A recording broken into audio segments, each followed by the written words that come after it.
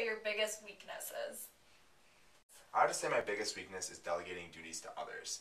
I think this tends to put more work on myself, and that can actually have a detrimental effect on the group as a whole. Some things that I've done to work on this problem is using my group project experiences as well as work experiences, including my audit internship, to really develop those skills of allowing myself to give tasks to others and being comfortable with the work that they're doing.